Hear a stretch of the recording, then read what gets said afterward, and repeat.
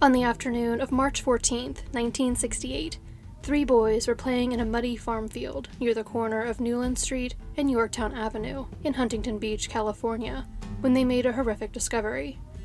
They stumbled upon the body of a young woman who had been severely beaten and had her throat slashed. Her autopsy would show that she had also been sexually assaulted. Police combed through the field and located a cigarette butt and tire tracks near the body. However, it had rained the previous night, making it difficult to say with certainty what type of tire had left the tracks. The location of the tracks indicated that the woman's body may have been dumped out of the passenger side of a vehicle. Police had few leads to follow to identify the woman's killer, but also had few direct clues to identify the woman. She had no identification with her, and a missing persons report consistent with her appearance did not come in during the following days. The woman was white or Hispanic, approximately 5 feet 1 inch tall, and between 20 and 30 years old. No drugs or alcohol were found in her system. She was wearing a floral shirt, purple pants, a black jacket, and a ring with a blue stone. Her black shoes were one of the best leads investigators had, as that brand of shoe was only sold in New York at the time. Authorities theorized that their Jane Doe may have been someone from the East Coast who hitchhiked to California. She had potentially then been killed by someone she accepted a ride from. Despite following up on several leads, police could still not identify their victim, which in turn limited their avenues of investigation into her murder, as they could not investigate any of her known acquaintances or identify any motives to want to harm her. Decades passed with the woman remaining unidentified and her killer remaining unpunished. One of the boys who had found her grew up, joined the Huntington Beach Police Department, and retired, with the woman remaining unidentified that entire time. Eventually, the case became Orange County's oldest unsolved Jane Doe case. Authorities did not give up on identifying the woman and her killer, however, and as technology improved over the ensuing decades, they used it to generate new leads. Her fingerprints were entered into state and federal databases, and in 2011, her partial DNA profile was developed from blood on her blouse and entered into the combined DNA index system. In 2016, images of her body, as well as pictures of her ring and shoes, were released to the public in a renewed effort to locate someone who could identify her. In 2001, her clothes and rape kit had been processed, and a male DNA sample was identified. There was no match to it in any criminal database, however. The cigarette butt found near the body was examined in hopes of finding DNA in 2010. A male DNA profile, consistent with the one identified in 2001 from the rape kit and clothes, was developed from it, but authorities still could not identify the man whose DNA it was. In 2010, homicide detective Pat Ellis began working on the case with his partner, Mark Riley. He remained working on the case until his retirement in January 2020. Jane Doe's body had been exhumed in 2019, but testing was unable to provide a full DNA sample. She was buried in an unmarked grave in Newport Beach, rather than in a potter's grave, in hopes that technology would one day advance even more, and it would be easier to exhume her again for further testing. One of the last things Detective Ellis did before retiring was order new testing of Jane Doe's clothes. This retesting did finally result in a complete DNA profile of Jane Doe.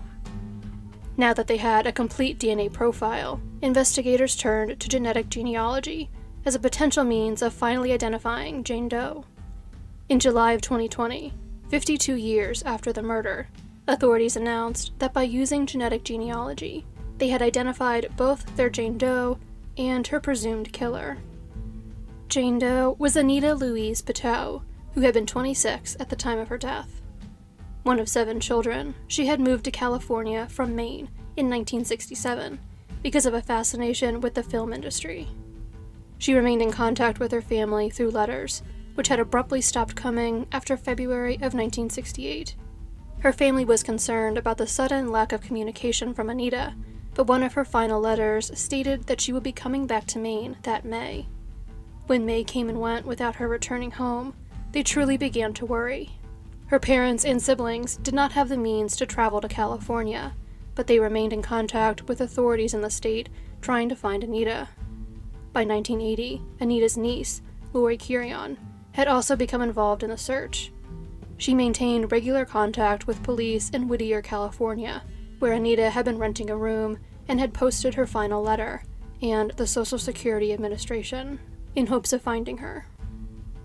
Anita's parents, as well as 3 of her siblings, passed away before she was identified, but her surviving 2 sisters and brother were relieved to finally know what became of Anita. The man whose DNA was found at the scene was also identified as Johnny Crisco. Crisco could not be arrested for the crime because he had passed away in 2015. He died of throat cancer at the age of 71 in Washington state. Crisco's criminal history began when he was just 17. He had then joined the Army and become a paratrooper. He was discharged from the Army after 3 years when he failed a psychological examination. During the exam, he was diagnosed with positive aggressive reaction, or having a pattern of being quick to anger, easy to feel unjustly treated, chronically resentful, immature, and impulsive, according to investigators. Crisco was arrested in 1971, but his record was subsequently purged. He married 3 times and had 2 children. Both of his children and one of his ex-wives have passed away. Following his death, his body went unclaimed. Authorities are still unsure of how Crisco and Anita came into contact, or if they were in any way previously connected before the day of the murder. They are asking anyone who may be able to provide such information to call the Huntington Beach Police tip line.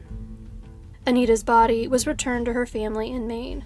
They held a private service for her, with some of the investigators from California in attendance. Anita was buried in Waterville, Maine. While they will never see Anita's killer brought to justice, the remaining members of her family are relieved to have finally found answers and been given the opportunity to lay Anita to rest.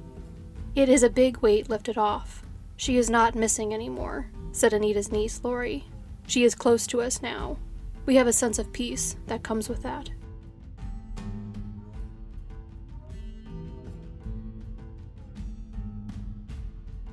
Michelle "Missy" Jones was born on May 13, 1962. She attended Park West Continuation School, where she helped found a yearbook club.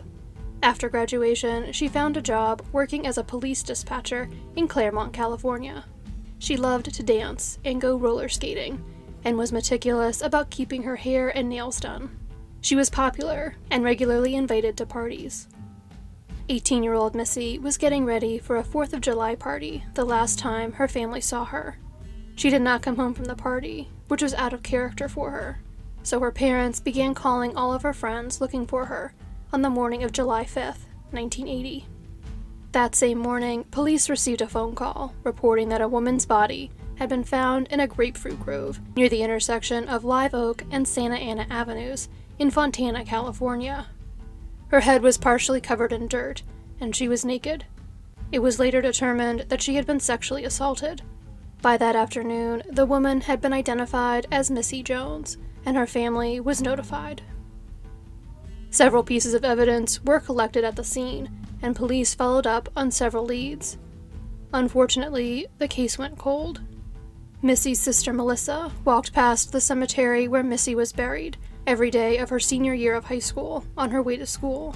She would wonder about the things Missy would have been doing with her life had she not been killed, and try to figure out who could have taken Missy from their family, and why they would want to do something so terrible to someone so loving and kind. Both of Missy's parents passed away never knowing who killed their daughter. In 2020, samples taken by police 4 decades earlier were processed for DNA. A profile from a single male individual was developed, but there was no match to it in the combined DNA index system. Authorities then began re-interviewing members of Missy's family.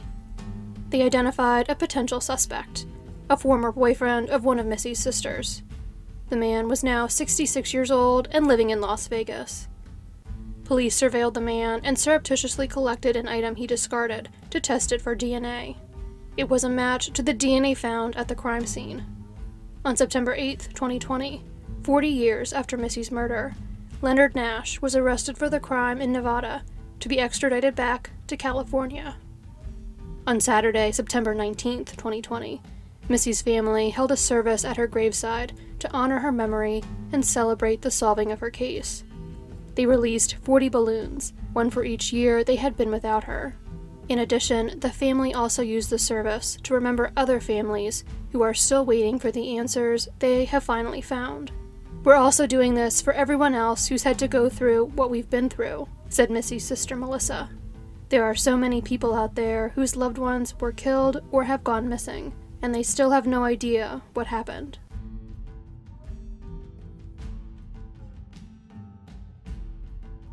"17-year-old Mary London was a student at Sacramento High School. She was developmentally disabled, and therefore still in the 10th grade. At the beginning of 1981, she was living in a foster home. She never came home on January 14th, 1981. The following morning, January 15th, Mary's body was found along a rural stretch of San Juan Road in North Sacramento. She was wearing only white socks and one shoe. She had been sexually assaulted and then stabbed multiple times. Dozens of interviews were conducted and numerous leads followed, but Mary's killer remained unidentified. In 2016, Mary's case was reopened. Authorities made a public appeal to try to identify someone known only as Daryl, who was not considered a suspect in the case. He was instead a friend of Mary's, and police thought it was important for them to speak with him.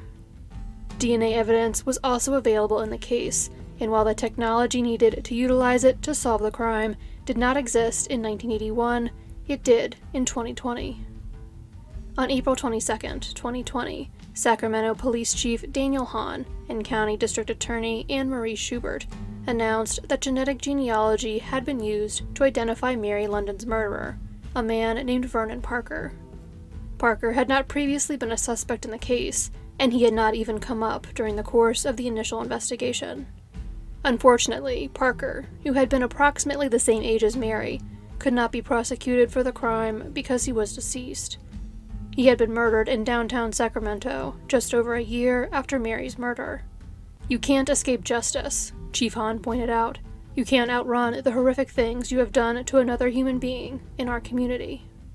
One of the original detectives on the case was David Schwartz, a father of 8 originally from Wisconsin. He never forgot about Mary's case, which was finally solved around the time he turned 90. He was personally satisfied that the case was closed, and very happy for Mary's family to finally have answers. He made sure he was there to meet Mary's half-sister, Esther Schneider, and her daughter, when the announcement of the identification of Mary's killer was made. He would have liked to have given her a hug on the occasion, but had to maintain a safe social distance. In 1981, Esther had only learned of her sister's death after seeing it on the news. In 2020, she was informed that the case was solved in person. She was grateful to everyone who worked on Mary's case over the years, and believes her sister can now finally be at peace.